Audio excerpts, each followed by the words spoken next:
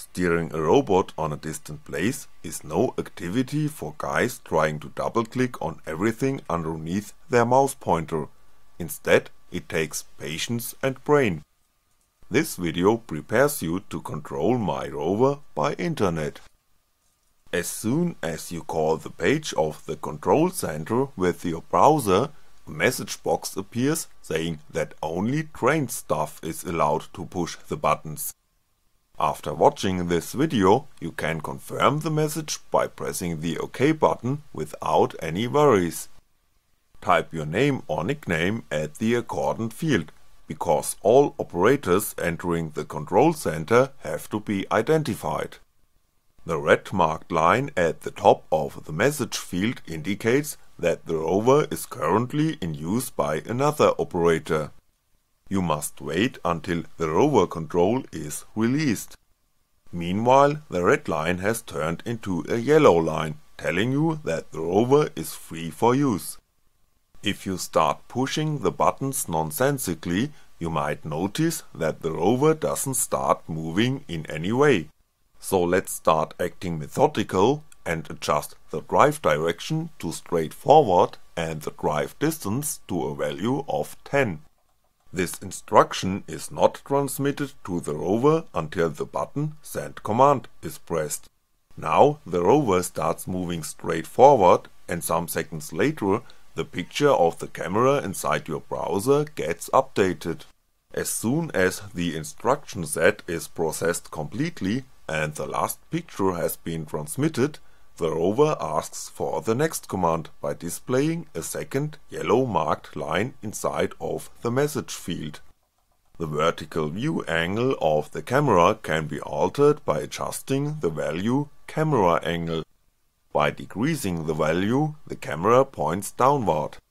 Let's stop the rover by adjusting a drive distance of 0. The stop sign indicates that the rover doesn't move while processing the next instruction set. By pressing Send Command, the rover starts acting once again. Now the camera is pointing to the surface in front of the rover.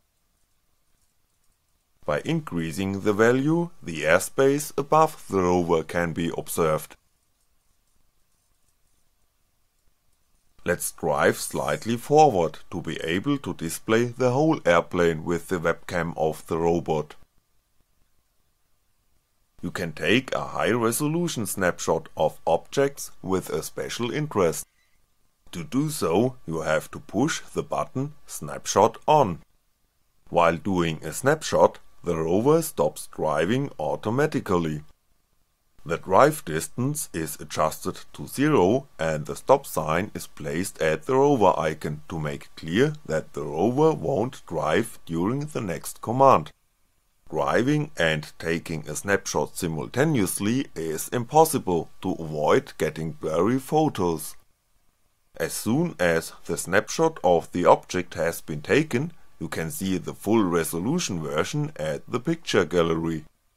By pushing Send Command, the snapshot functionality is turned off automatically, but the drive distance is kept 0.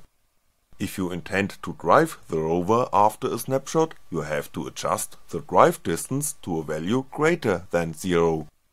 Multiple commands can be transmitted simultaneously by pushing the Send Command button. Let's adjust the drive distance to 10, the drive direction to the rear left, turn on the light to an intensity of 2, let's point the camera slightly downward and move the camera to its highest position. All those instructions are processed parallelly by the rover as soon as the Send Command button is clicked. By altering the camera height, the viewing angle is altered too, because the camera is lifted by turning a lever.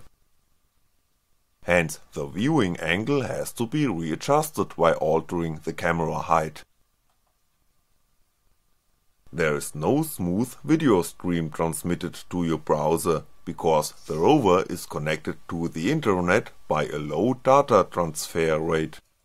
In comparison to Mars scientists, you need just a little bit of patience. The signal delay to a rover on the Moon or Mars is clearly higher, and providing high data transfer rates is very expensive.